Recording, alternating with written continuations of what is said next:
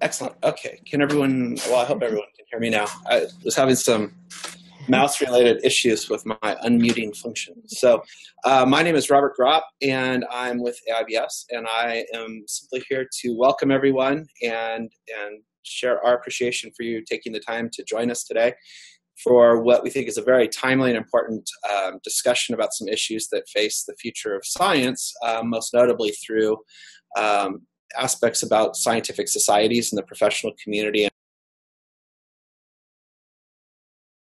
Incredibly vital and vibrant and important to the future conduct of science and building the communities that we need to share information and to support discovery and education and all those things that everyone, I'm confident on this program, holds so dear and valuable, are in periods of transition and are needing to consider what opportunities are available and the best way to have impact, the best way to serve members, the best way to help continue to drive science forward.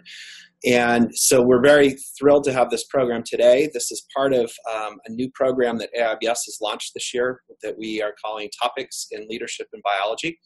It's a series of both in-person as well as online and webinar programs on a monthly basis, really that help us do what we like to do, which is to try to provide leadership and share information that helps inform decision making. And so for those of you that are not that familiar with AIBS, we are a scientific organization, and we are supported and sustained in part by the support of individual and institutional members. And we have over 150 institutional members representing the breadth of the biological sciences. And we are very thrilled to have them and welcome additional engagement, support, and partnership opportunities with them and other parts of the scientific community. So with all that, I encourage you to visit our website to learn more about us or to sign up for future programs. We have a program next month in October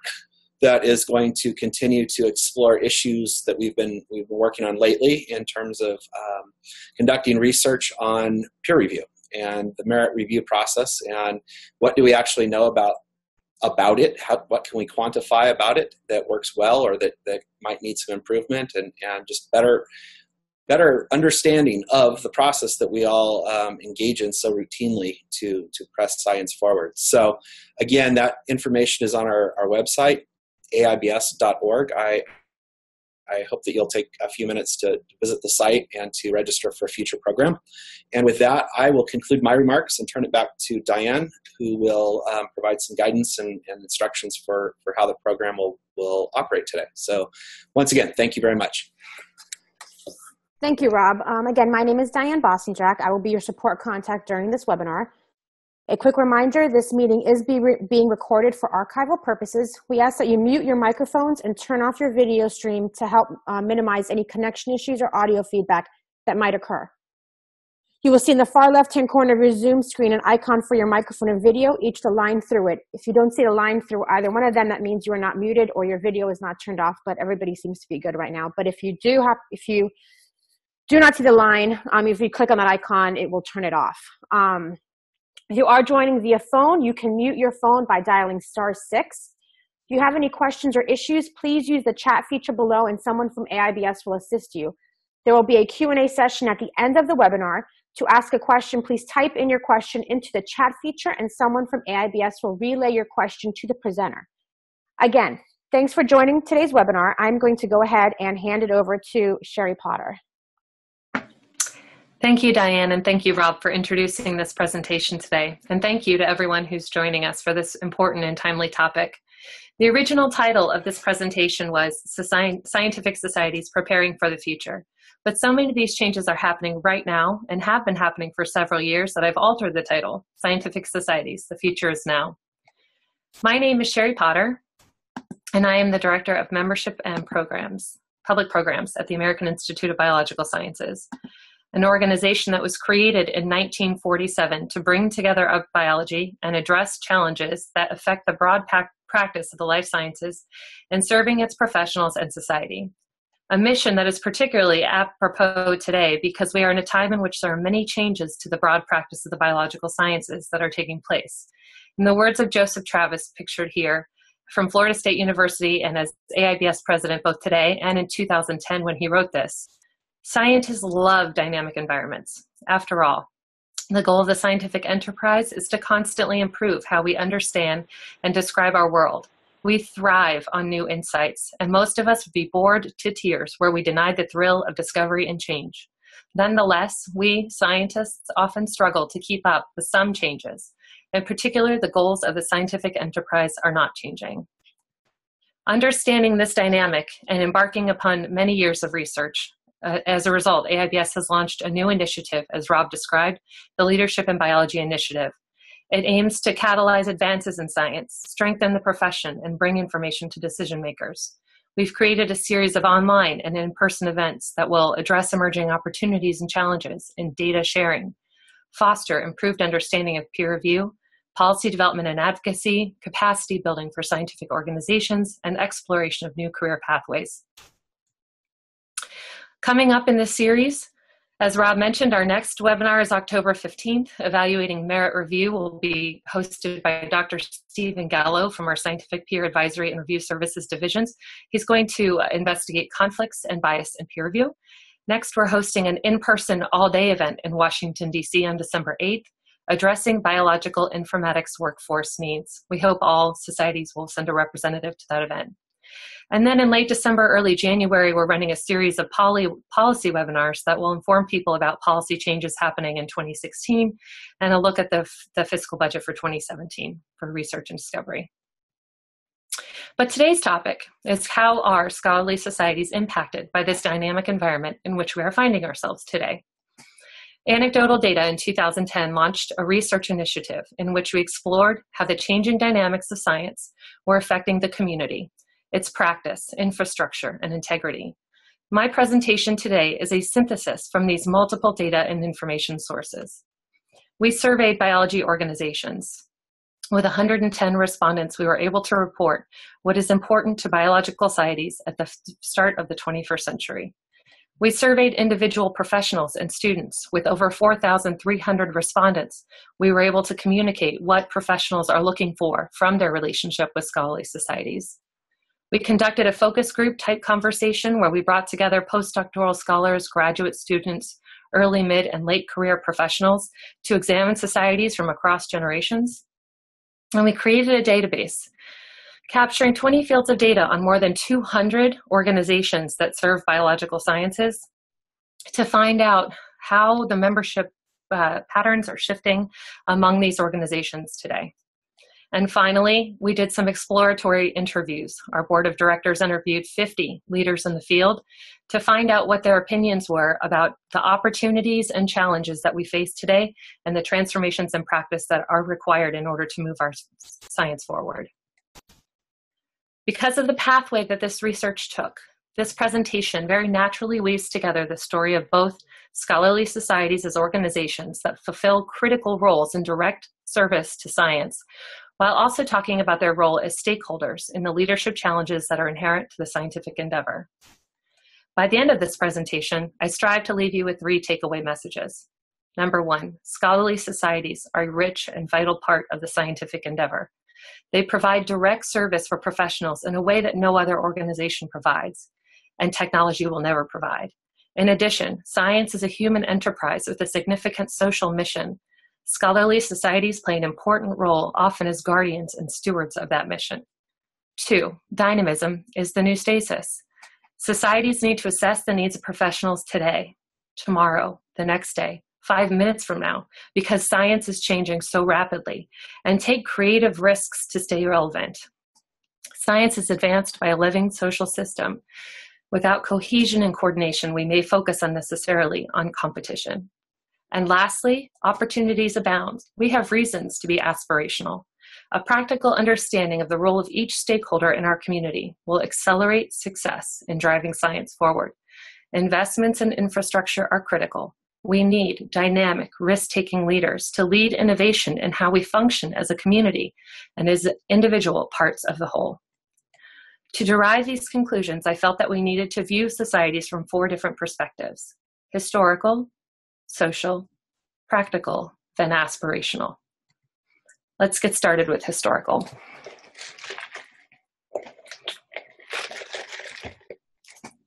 Scientific societies are an important but often misunderstood part of the infrastructure of the scientific community. They sit strongly in the roots of the scientific endeavor, often serving originally as the place where scientific investigations took place. More than just a professional association, scholarly societies emerged in the 17th century. Their original mission, as Martha Ornstein described at the time, to promote, coordinate, integrate, and spread scientific knowledge in its highest expressions in the frame of cultural unity and universality.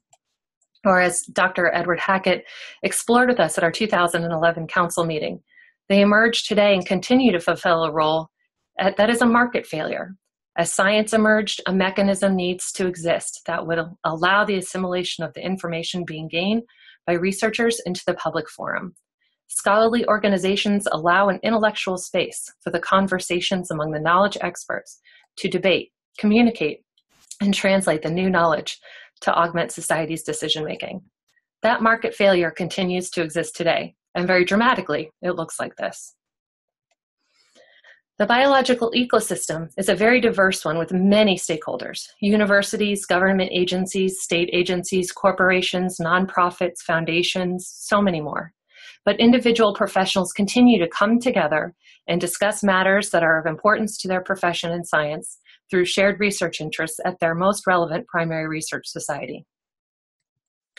Now, there was a time when a scientific professional had a few dozen organizations to choose from in coordinating their collaborative interests.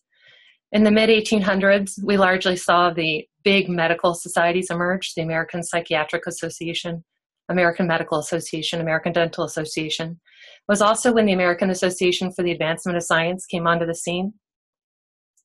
It wasn't until the turn of the century that we started to see more of those basic biological research groups start to organize: the Entomological Society of America, Botanical Society of America. Right at 1902, SICB came on scene, American Genetic Association, and the American Society for Cell Biology.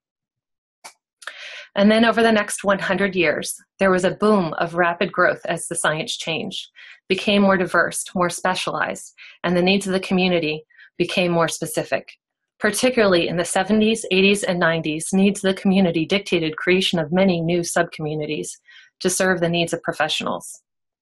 Today's new societies are highly specialized, serving the needs of a specific research niche, geographic population, or demographic group. For example, the International Society for Zinc Biology, or Society for Free Radical Biology and Medicine.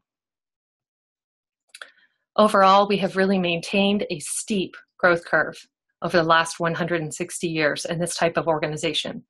It took the confluence of today's new technologies, strained financial climate, and shifting values to slow the growth individually and broadly of these organizations. Today, scholarly societies at their core are a collaborative community of individual professionals who make a personal investment to advance common goals on behalf of their individual field of interest. It depends on individuals to support these organizations, individually, intellectually, socially, and financially to further their personal goals as well as those of their field. The collective contributions of these individuals are what ultimately determine the extent to which a society will be able to carry out its mission and serve its members, thus fulfilling an important role within the research community. To sustain their efforts, they have to maintain their relevance to members. Now, as I mentioned, another important aspect of societies is to take a look at it from a social perspective.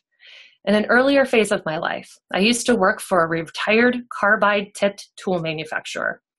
I have no idea what his professional association was, but I can guarantee that they did not spend much time as professionals worrying about whether or not people like me understood the purpose of what carbide-tipped tool manufacturers got together to discuss.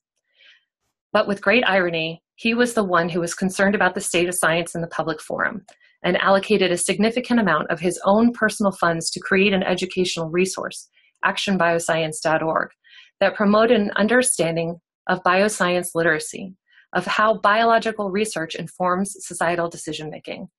This website emerged in 1999, right at the front of the boom in web content creation.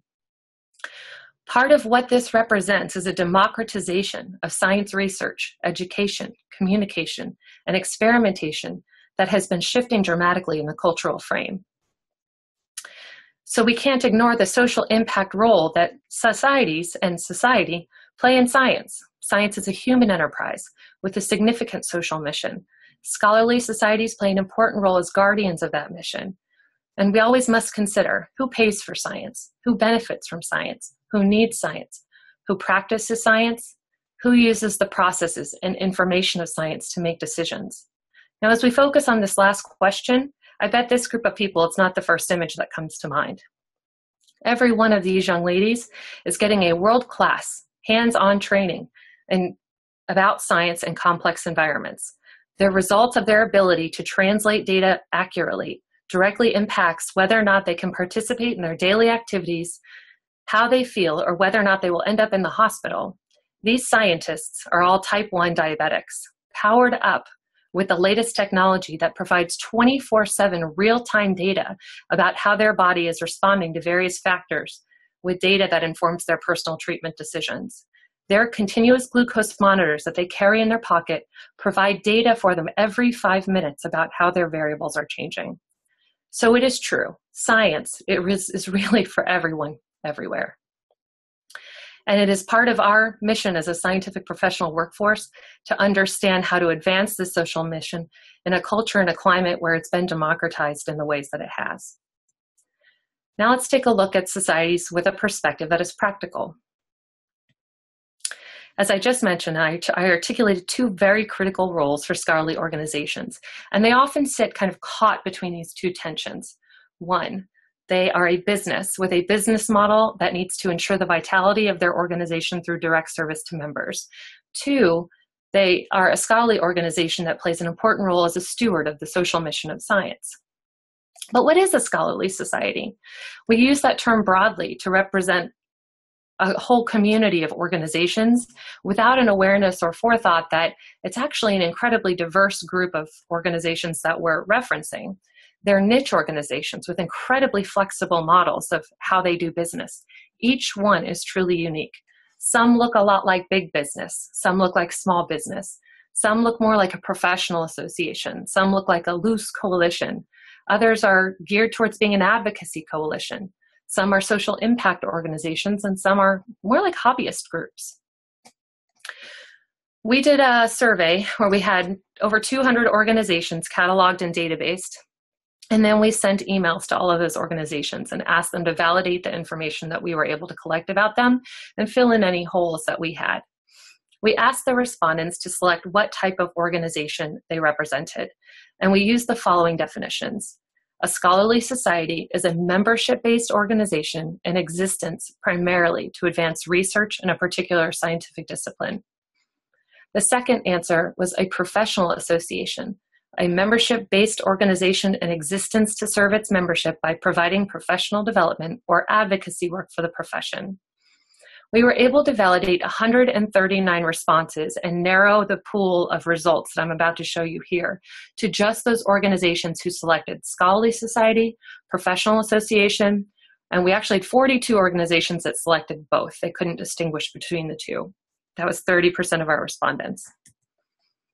We divided those organizations, a total of 130 ended up in this summary, into 8 clusters. Cluster 1 is organizations that have less than 1,000 members, and there were 50 organizations that met that criteria. Our smallest cluster was Cluster 8, with 100 to 250,000 members, and only 3 organizations met that criteria. Of the 130 organizations, there was a wide variety of staffing arrangements that represented them. 39.5%, the blue triangle, the blue part of this pie chart, were organizations that had 0 staff at all. 28.2% had 1 to 3 staff. So almost 70% of scholarly associations have 0 to 3 staff people. They're really understaffed. or they have small staffs, or they don't have staff, but they continue to exist in spite of that. There was also great diversity in how their boards were compromised. 2 organizations had no board members whatsoever. One had 81 to 100 board members. I can't imagine trying to wield that many board members. But the majority had 11 to 15 board members, 45 of the respondent organizations. And there was diversity in who they considered their primary target audience or category of member. 99 organizations served research scientists, 15 served educators, 24 served clinicians or practitioners, 3 served people they didn't consider science professionals, 7 served organizations, and 8 chose another category. In response to the question, what is the primary role of your organization? 90% of the scholarly society respondents indicated that networking and advancing research was the reason for their existence. 86% selected journal publication, 78% selected education. Student development, public policy, serving needs of members, public programs, conservation, functioning as an honor society were all the minority answers in this survey. So to achieve the fulfillment of these roles, and as we all know, biology organizations are most likely to conduct the following core services. They publish a journal, they host an annual meeting, and they provide recognition for achievement in the discipline through an awards program. In addition to these 3 programs that are cornerstone to their effort, respondents to our survey on average indicated that they develop programs in another 4.8 areas and are interested in adding programs in an additional 2.3 areas. This illustrates that overall biology organizations are working in or interested in developing programs in areas well beyond their core services. And at this point, it starts to look like a professional Swiss Army knife. Much of this desire to develop programs in so many domain areas is because of an acute understanding of the pressures that are influencing how the field is growing overall and how it changes. External forces put pressure on the field and its professionals at the personal, institutional, disciplinary, and field levels. Surveys of individuals by career stage, discipline type, work setting point to core issues that are of collective concern. As you can see, these focal points emerge across all of those work settings, career stages, and discipline types. Public appreciation of science on the left, the large right arrow, and informed decision makers on the right emerged as 2 of the most significant external challenges to biology. There were some other peaks of interest that I will share. The biomedical community was most concerned about a lack of research funding. 2-year colleges were most concerned about a failure to educate non-majors effectively, and postdoctoral scholars were most concerned about the quantity and quality of jobs in biology. This chart is a great manifestation of a true understanding of the professionals in the field of that market failure that we described earlier, and the reason why they look to societies to help fill those gaps. In addition to the external forces that push and pull on our societies, there are internal forces. Societies need to respond to the way that individuals are associating with professional organizations today.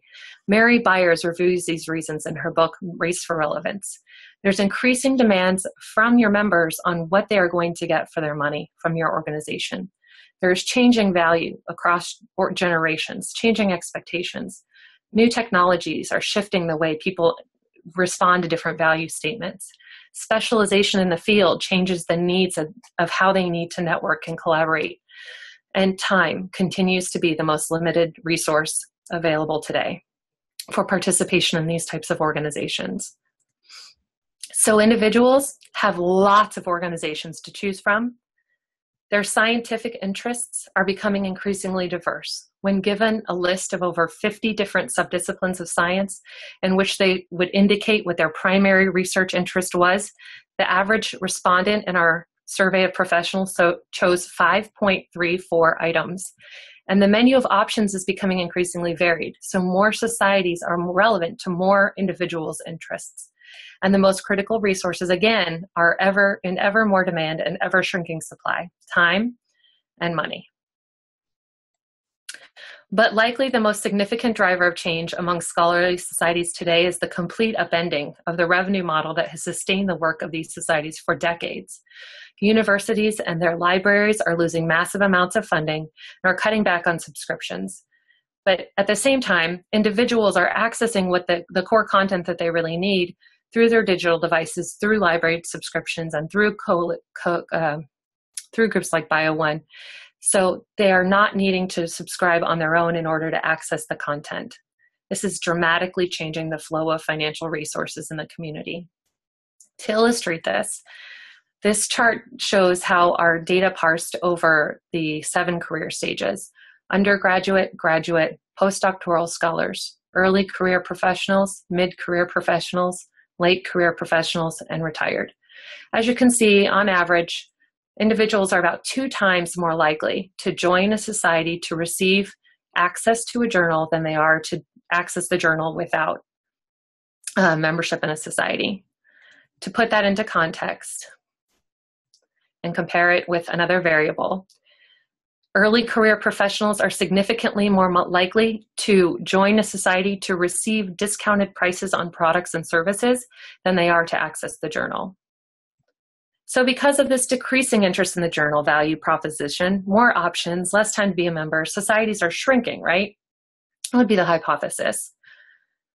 In fact, what we found was a little bit different. Of the 218 organizations in our database, we were able to get multiple data points on membership trends for 74 of them. Many of these organizations don't have access to deep historical data about their membership counts, but 74 were able to tell us how their numbers had changed over 5 years. 46% of the organizations that responded, 33 out of 74, had actually grown more than 5% in the last 5 years. 38% had shrunk in the last 5 years, and 18% had stayed about the same. 63 organizations were able to give us the data that would let us see a 10-year trend. 44% had grown more than 5%, 41% had shrunk more than 5%, 14% had stayed about the same. Now, we also had the opportunity to look at this data from a decadal pattern. This bottom section is the 60s. Up next year is the 70s, the 80s, the 90s, and then 2000 to 2010.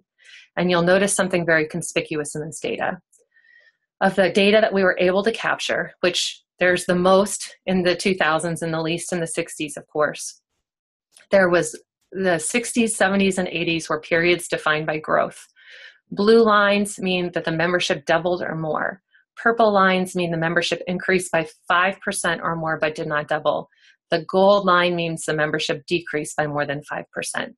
It's only in the 2000s where we see this almost break even between how big the gold line is and how big the blue and purple line is together. Clearly, some organizations have found mechanisms to engage more members and sustain community vibrancy. Some of these organizations are small, some are large, some are organism-centric, some are very specific, others are very broad.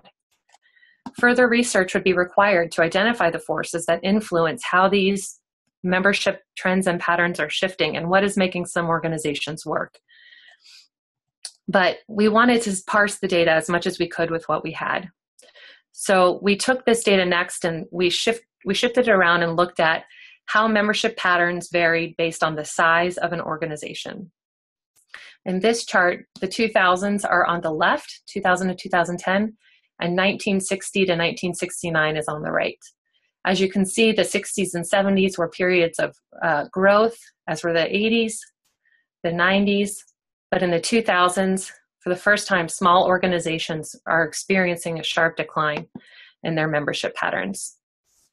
Medium range, middle-sized organizations, 3,700 to 20,000 members, largely are still growing. And then we had very little data for very large organizations, 35,000 members or more, up to 250,000, but those organizations appear to be growing as well. Now, the second way we analyzed this data was inspired by David Blockstein in an analysis he did on member societies in 1990.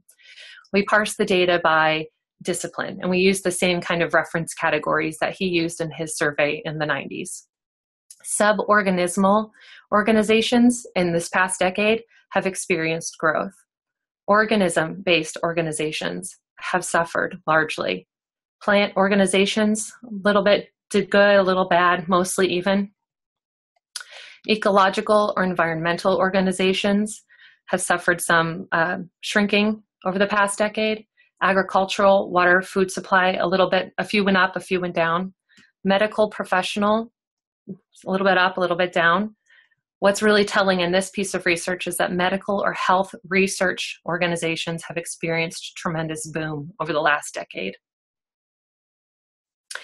So we identified in our research two really compelling reasons to motivate people to join a scholarly society. One of them is to meet people in person. This red line represents the ratio of people joining a society in order to attend the scientific meeting or annual meeting. An average would be about 5 across all the career stages, but postdocs, there are 8 times more likely to join a society to go to the meeting. The yellow line represents opportunities to meet others with common interests face to face. They're 3 times more likely to join a society, to meet others face to face, than to not join a society. That's a stronger value proposition than journal publication, access to journals. What they are not coming to societies to do is to participate in online networks. Less than 1 was the ratio of people who joined a society in order to access online networks. And the second value proposition is a feeling of professional responsibility. To be a part of my professional community ranks fairly highly. People are about 4.5 times more likely overall to join a society just out of that desire to be part of their professional community than to not join a society. It's something technology cannot replace. The green line is to serve a leadership role in my profession. That's about 2.5 times. And the yellow line is to advance the policy agendas of my profession. We asked an open-ended question about what members like from their societies currently. This red bar here is the resources and information that their society provides. This nice, bright green line is networking and collaborations. I think you're probably seeing the same pattern I am. The blue line is career advancement opportunities. And I really like this light blue teal line here. Those are specific traits of individual societies. A lot of societies become like professional homes away from home for people, and that role is really important in its own right. We asked members what they'd like to see more of or done better by their society organizations. About 60% of them said that they want to see their society focus on what it is they do as a core service for their members and make that better. Their meetings, career advancement opportunities, their journal. The yellow bar is about 10% across the board. That's what the society does in service to the profession and field, like public policy, formal and informal education, collaboration, and community. The green line is that people would like to see a change in how the society is run or managed. The teal line is nothing. They didn't know, they didn't have a response. And that little sliver of blue at the top is stuff that you guys have no control over whatsoever. So in order to increase our organizational capacities, we need to think about what members want, which is improving networking for and among members in person, improve meetings and conferences, career assistance and professional development. And what societies need to be vibrant is to be really relevant to their members. I mean, incredibly relevant to their members, because professionals are most likely to join only 1 to 3 organizations. They're being incredibly choosy in how they're deciding to spend their time and resources to support the profession. I believe that gives scholarly organizations every right to focus on their hedgehog. For those of you who have read Jim Collins's Good to Great, you may be familiar with the hedgehog concept. But for those of you who aren't, Jim Collins distinguishes a good organization from a great organization by their ability to be focused on the objectives they're aiming to achieve. If an organization has a really solid hedgehog concept where they understand the nexus of what they're deeply passionate about, what they can be the very best in the world at, and what drives their economic engine, they're much more likely to be a great organization and be successful in their mission and endeavor. So my final perspective on which I wanted to view societies was aspirational, but I'm going to start with a pessimistic quote. Bruce Alberts and his colleagues published in PNAS in 2014. By many measures, the biological and medical sciences are in a golden age. That fact, which we celebrate, makes it all the more difficult to acknowledge that the current system contains systemic flaws that are threatening its future.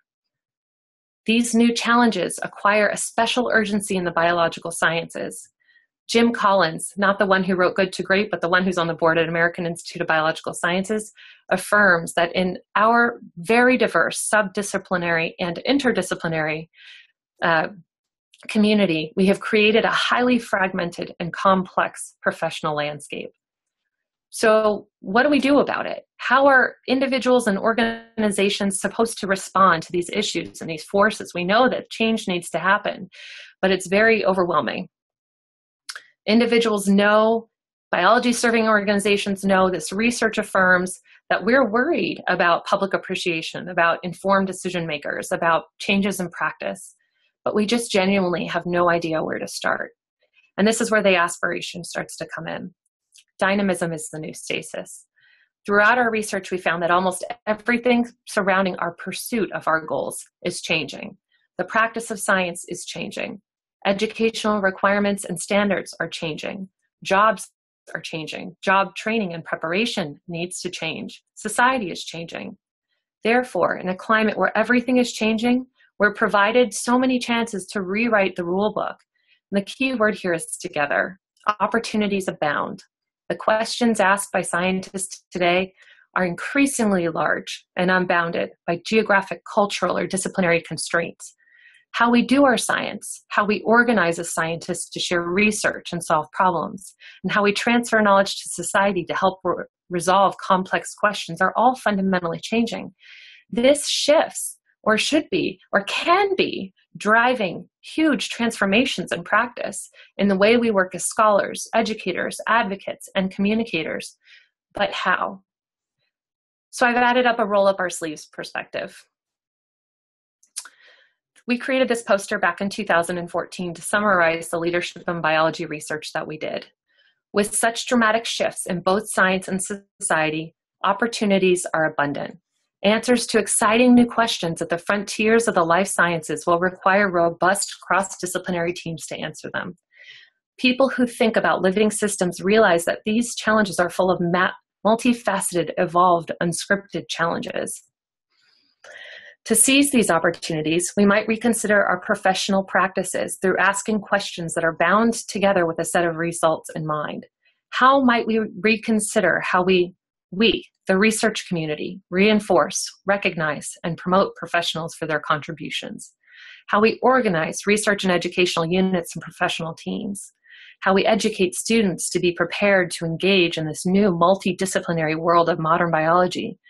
How we assess what diverse skills and perspectives are required to advance science, and how we train the diverse community of professionals that communicate science to the public. The change we describe requires a collective impact and a cultural change in how we function as a professional community. So when I said we're focused on a core group of outcomes together, we're able to look at ensuring a dynamic and thriving science, empowering an informed citizenry, informing policy through effective relationships with policymakers, and building an effective and diverse professional community. And we're able to reconsider how we might do everything that we do. These sound like really big problems, mammoth starting points. So I'm going to let you in on the secret phrase that top innovators use at Google, Facebook, and IDEO. They jumpstart the process of innovation by focusing on 3 words: how might we? Some of the most successful companies in business today are known for tackling creative challenges by first asking, how might we improve X? Or completely reimagine Y? Or find a new way to accomplish Z? In the how might we mindset, every problem is an opportunity for design. By framing your challenge as a how might we question, you set yourself up for an entirely innovative and new solution. So I'm going to ask us in the biology and ecosystem, those 4 challenge themes I just highlighted that emerged through our exploratory conversations, they're ones that are shared broadly by all of us in all of our subdisciplinary communities. The needs of the biological sciences require that a broad view be maintained and communicated effectively, common outcomes be shared, and success be measured through a coordinated cooperative leadership. To seize the opportunities available to us, how might we, life scientists, stimulate leadership to create a stronger, more cooperative community? Life science research, again, today is unlimited by borders. How do we promote robust basic research alongside cooperative, innovative, creative new models in which we embrace the transdisciplinary new nature of science? Beyond developing those specific skill sets, how do we recognize and prepare all types of professional scientists to advance science through communication and advocacy of public interfaces, to rapidly embrace the opportunities of today and tomorrow's science? And how can we be fearless about trying new tactics to reach our desired outcomes? How might we reduce barriers to ensure opportunities for innovation at the interfaces, white spaces, and gateways of tomorrow's science? And nearly every leader we interviewed through our exploratory interviews and consider the public to be the most significant stakeholder in our science. They express concern about the risks that emerge when the public experiences this new democratized science where they can use a fold scope as a microscope in their garage, or print with 3D printers, or DIY create things that were unimaginable just 10 years ago. There is a critical need for the public to understand the process and nature of science. The relationship with the public has to be built on the trust and the power of how the processes of science, how we provide reliable information that makes decision-making a little better, and to trust the risks and advisories that we put out about how to do it well. How do we improve communication with our most valuable stakeholders to ensure that science benefits society and that the public supports science? How might we empower the public with the tools and information of science to ensure a strong social interrelationship? The elephant in the room is the need for us to change our culture, and cultural change is not easy. It requires an elephant-sized investment in intangibles, outcomes that we can't touch or feel, investments in time, money, leadership, humility, relentless pursuit of our goals. So the Scholarly Society of 2015, I want to affirm that you are a rich and vital part of the scientific endeavor. You serve an intended mission well, and you have a very flexible model that allows you to be innovative and entrepreneurial and about how you do your business and about how you achieve your mission. But I also want to caution you that attempting to be everything for everyone virtually guarantees organizational ineffectiveness. That doesn't diminish the two roles that you serve. We need you to serve your members and serve them really well. And we also need you to serve science and society and be great stewards of science out to the public. You can focus on your hedgehog. Create that one really awesome idea that really drives your business engine, and be careful of being a fox, the alternative, which chases many little ideas. The hedgehog is awesome. It makes it really clear what you count as success. It connects your revenue model directly to your mission so that investing in your model also builds your mission, and it clearly distinguishes the organization's role as a cooperative entity in a collaborative community rather than a competitive entity in a highly competitive environment. I have 3 very seemingly simple but very difficult recommendations. Each requires massive cultural shifts in how we think about a scholarly society does business today. Step 1, concentrate your research. Be rapid observers of how the practice of your niche of science is changing, and be in front of that change and make it easy for your professionals to adapt. Focus on your hedgehog concept. 2, purposefully abandon things that are mediocre. Those legacy programs, those things where you're not excelling, those things where you're not quite sure, but it's a good idea, but I don't know, let them go.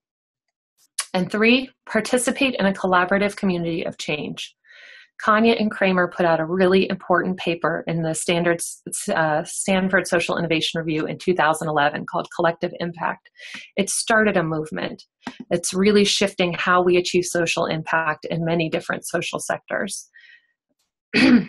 Rather than trying to do everything ourselves in our own individual way, participate in creating a common agenda, shared measurement systems, mutually reinforcing activities, continuous communication, and backbone support organizations. And then follow through as an organization that supports the creation of success in those results. That second role of science and society, it's not one that you scholarly societies own yourselves. It relies on all of the stakeholders in our science to be invested in being agents of change required in our sector. Funders, they have to make investment in infrastructure and backbone support. Academic institutions need to make change. Government agencies and state agencies need to change. It's not on scholarly societies alone to solve those problems themselves. Now, there are some really cool cultural shifts taking place, and I'm just going to highlight a couple things quickly. One, there's a growing profession of solution seekers. They've been out there for a long time, but it's really catapulting right now. It's a world of social entrepreneurs. Social entrepreneurs adopt a mission to create and sustain social value. They recognize and relentlessly pursue new opportunities to serve that mission. Engage in a process of continuous innovation, adaptation, and learning. They act boldly without being limited to resources currently at hand, and they exhibit a heightened sense of accountability to the constituencies they serve. Social entrepreneurs are redefining the landscape of how social impact is achieved and how social innovation can happen. And many of them start with design thinking. The incredible thing about design thinking is it's very human-centered. It starts with your audience and then stems out to what your organization can do to serve them with a very acute awareness of what their needs are. Tim Brown, he's the CEO and president of IDEO, says, we are at a critical point where rapid change is forcing us to look not just to new ways of solving problems, but to identifying new problems to solve. I think that's a really interesting quote about design thinking. And the second influence that I want to share with you was published in the Harvard Business Review in December 2014. And it speaks about old power versus new power. And I think this is just super apropos to how people organize and get things done today. Old power works like a currency. It's held by a few. Once gained, it is jealously guarded, and the powerful have a substantial store of it to spend. It is closed, inaccessible, and leader-driven. It downloads and it captures. New power operates differently, like a current. It's made by many. It is open, participatory, and peer-driven. It uploads and it distributes. This really describes our society today and how our young early career professionals, what their mindset is powered toward. Like water or electricity, it's most forceful when it surges. The goal with new power is not to hoard it, but to channel it. New power gains its force from people's growing capacity and desire to go far beyond passive consumption of ideas and goods, to sharing other people's contents and ideas, and then to remixing that content to work with your community and to accelerate your community, to funding, to endorsing new ideas that are exciting with money or crowdsourcing, and then to producing, creating, or delivering content or assets within your own communities. I think this scale of participation is particularly relevant for how societies can participate as entities in collective impact. So in thinking about how might we be prepared to rapidly respond to the changes in our science, grow the capacity of our community to have affect change and create impact, build the investment in infrastructure for collective impact, welcome entrepreneurship and thinking outside of the box to reach our social outcomes, I think we really need to encourage and promote entrepreneurial thinking that helps us color outside of the lines. Outside of our comfort zone is where the magic is going to happen. So as I said in the beginning, I wanted to leave you with 3 takeaway messages. Number 1, scholarly societies are a rich and vital part of the scientific enterprise. They're a business that requires a thriving business model to serve individual professionals first. It's okay to pursue your hedgehog concept, but in the scientific ecosystem, remember that your organizations are partners in fulfilling a social mission as well. Number 2, dynamism is the new stasis. Societies need to assess the needs of professionals today and take creative risks to stay relevant. Science is advanced by a living social system. It's changing. People are changing. There's much we can learn from one another in a cooperative spirit. And 3, opportunities abound. We have reason to be aspirational. A practical understanding of the role of each stakeholder in our community will accelerate success in driving science forward. Individually, we're not responsible to pursue every opportunity and resolve every solution, but collectively we must. Investments in infrastructure are critical. We need dynamic, risk-taking leaders to lead innovation in how we function as a community and as individuals that are part of a whole. I leave you with a message from Joe Travis in our Opportunities Abound paper. He asks, can the life sciences community summon the courage and political will to transform our complex and compounded set of challenges, starting with transforming the culture to one that values and cultivates leadership? We at AIBS believe that the life sciences professional community can. More than that, we believe that we must. And that's all I have for you today. Thank you. I'm open to questions. Yeah, so if anybody has any questions, you can go ahead and type it in the chat feature, and I will go ahead and relay it to Sherry. I have a question, Sherry. I would like to know if anyone has specific examples of societies increasing the revenue by doing innovative things, particularly related to publications. So, I'm not aware of any examples of that, but I think it would be great to pursue those examples. I know that there's a lot of societies that are making new decisions in how they are publishing their journal. Dr. Tim Beardsley was supposed to be on this line. Perhaps he is aware of some of those changes that might be taking place. Oxford University Press is another organization that's right at the front edges of publication changes. So I can pursue specific examples and report back to the group of registrants. Thanks. He was on the call, but I think he had to jump off. Okay. And yes, somebody's asking if we'll be sharing the recording presentation. We will be this will be available to everybody. I'm hoping by Monday at the latest. My goal is obviously tomorrow, but just to make sure, give me a little time to get it edited and put online. But once we do have it available, we will be emailing everybody who registered for the webinar, and we'll give you a link on how to access it. Any additional questions?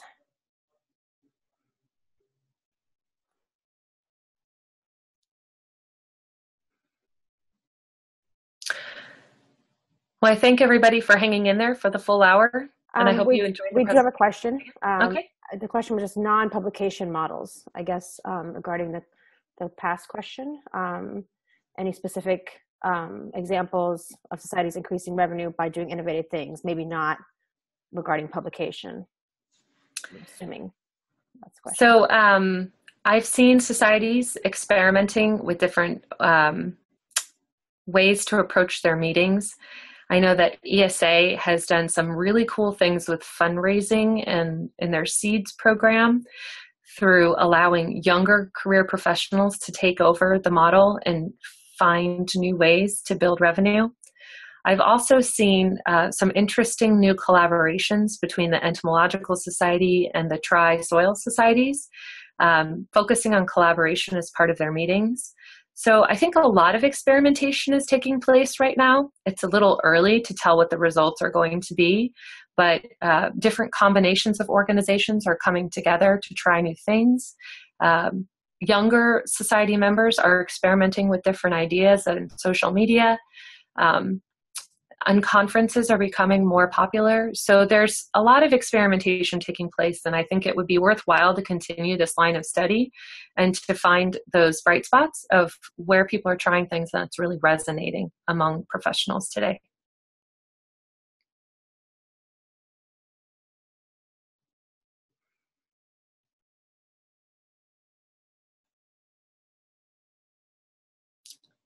Diane, are there any further questions? Sorry, I muted myself. I was talking to myself. I did have a private message sent to me. Somebody requested a list of some of the publications you referenced. Okay, I'd be happy to send a list of references to all the publications in the email that we send out, the follow-up email. I can also include it in the on the page for the webinar for that if you want, whichever is easier. And I do want to follow up and say that our research was really geared towards understanding the general trends and patterns and how things have changed. And we haven't taken that next step to really pursue what experimentation is looking like today and what people are trying that's new. And that's something I'd really like to open up the box on and start investigating. So if others would like to see that and see another webinar where we can highlight what different kinds of programs people are doing, continue that conversation, please send an affirmation that would be of interest to you. It'll be something then that we can pursue. Great. I do have a couple questions. Okay. Do we see many societies in the natural sciences field able to balance professional and amateur membership, offering something to both groups? Usually they cater more towards one or the other. Some societies have just made the decision to be more about being a hobbyist group as opposed to a professional association. The Dragonfly Association is one of those such organizations, and you saw that it had experienced quite a bit of growth. I think you can balance the two effectively. I think that as long as there's a core of professionals who want to continue to advance their mission with like-minded individuals, you may not have a huge professional audience, but serving two secondary audiences that are really interconnected, or two dual audiences that are really interconnected, can be very effective as a novel business model. Great. Have you seen examples of societies with similar membership and goals merge to better achieve objectives? I've seen them try. And this is something that I find really interesting. I know of two separate types of groups where they have bifurcated into several different organizations, but they all specialize in a very similar kind of realm. And both of those little pods, I'll call them, have made a significant effort to try and pull themselves back together, and have had a very difficult time getting through the governance challenges, the identity challenges, the whatever divided them, it's big to overcome. So I would love to report examples of where societies have said, hey, we're all kind of trying to serve the same people. Let's bring it all back together and create a more cohesive unit. I think they'd be more successful that way, but they've continued to serve as separate entities. And I will say it appears anecdotally that the societies that are thriving today are the ones that are more broad in their mission. I know the Society of Integrative and Comparative Biology has been increasing year-over-year rise in membership. Cell biology and molecular biology organizations are both growing right now. So those that are a little more flexible in their definition and allow a home for more types of people are the ones that are seeing more success. Okay. Have you had any discussion on how to help federal scientists be more active in their societies? It is such a fantastic question. Whoever asked that question, if you could email me, I would love to talk to you, because through this research, we found that largely scholarly societies are populated by academic scientists in university and educational settings. And I think there's a really important need to make sure that professionals in other settings are participating in these leadership dialogues. And I would love to explore that topic with you more. Overwhelmingly, scholarly societies are constituted by academic professionals. And there's a whole slew of other scientists who need to be participating in these leadership conversations and aren't, because they haven't found a home in these organizations. Okay. And what did you find as the most pressing challenges facing societies today? So there's three. One of them is membership, either declining or diversifying or maintaining membership. So there's a whole different bunch of ways around the word membership that people expressed concerns in not knowing how to serve their membership the best. The second was in funding. With the change in the journal publication practice, the funding models are shifting dramatically, and organizations are having a hard time redefining the value proposition in a way that sustains membership. Fortunately, annual meetings continue to be a mainstay in serving individuals. Three was publications. organizations are having a really hard time reconciling how to change their publication model without sacrificing their revenue line. So they're playing with a lot of different options, not sure which way to move, and it's undermining how we run the risk of undermining the integrity of the research that we're publishing by not maintaining that role as stewards of the good content in our field. Great, thank you. I think that's all the questions we have. Okay. So just Great. want to thank Sherry very much for hosting this call today. And again, if you just look out for that email from us. If you need to reach Sherry for anything, feel free to email her at membership@aibs.org or her personal, which is spotter@aibs.org. Or you can email me, which most of you should have my email address since I've emailed most of you, and I will forward it to Sherry. Again, thanks again, and we hope to see you next month at our next meeting, next webinar. Thank you. Thank you all for joining us. I appreciate it. Hope you have a great day.